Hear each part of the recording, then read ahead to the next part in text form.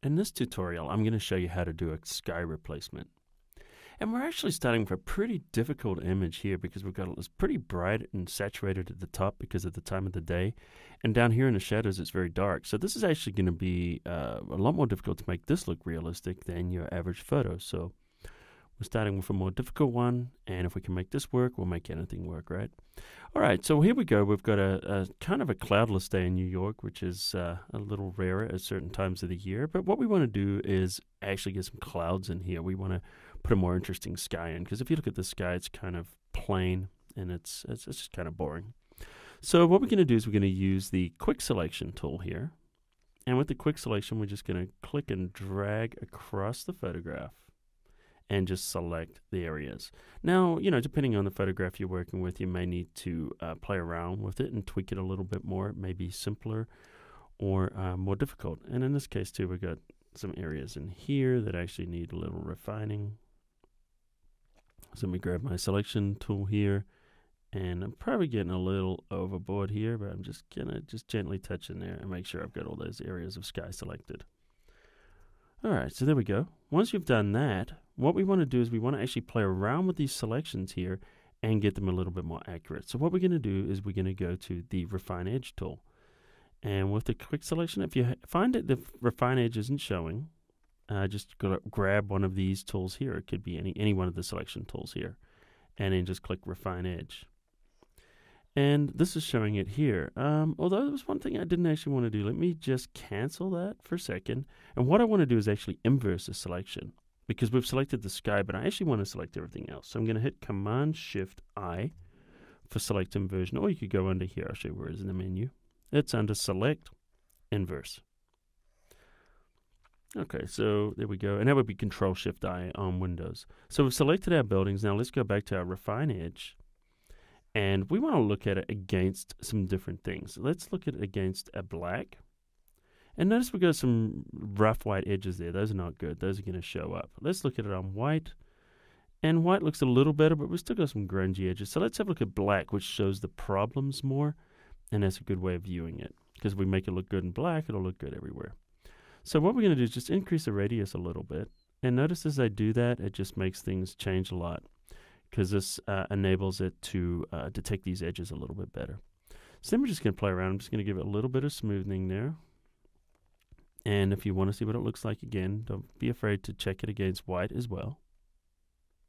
So we're going to check it against black. It's looking pretty good. And maybe just give it a little contrast there on those edges. And that's actually not bad. It's looking pretty good. So what I want to do now is I want to change the output here to new layer with layer mask. So we're going to output this, and this is new in CS5, the layer with the layer mask. If you're working with a newer version of Photoshop, an older version of Photoshop, then just make the selection, the best way you can, and you can use Refine Edge in CS4. You're just going to have to create the layer yourself. So click OK, and here we go. We've got our full image here. And here we've got it with a mask. So that works pretty good. And like I said, if you're using a newer version, just use, whatever selection tools you have available to cut out the background and pop this on a new layer with a mask. So now we're going to take the clouds. We've got clouds over here.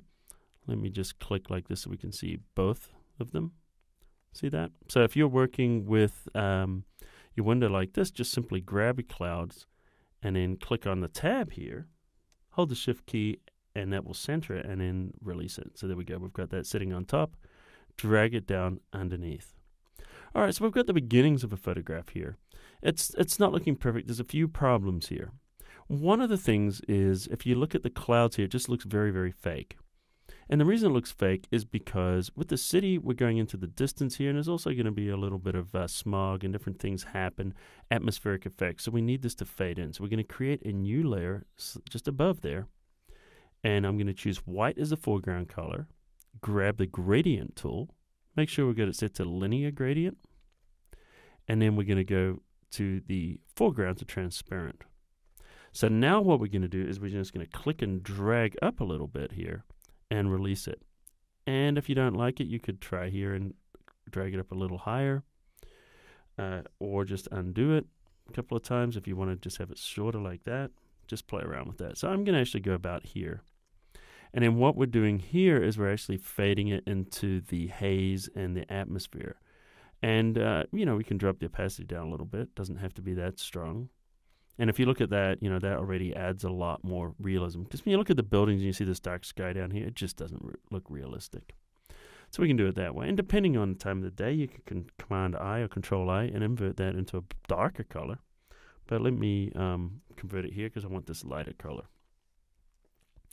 So we're looking a lot better, but one of the things that still doesn't quite match, if you look, and that's because we've got this huge saturation going on here in these buildings because of the way the sun's hitting them.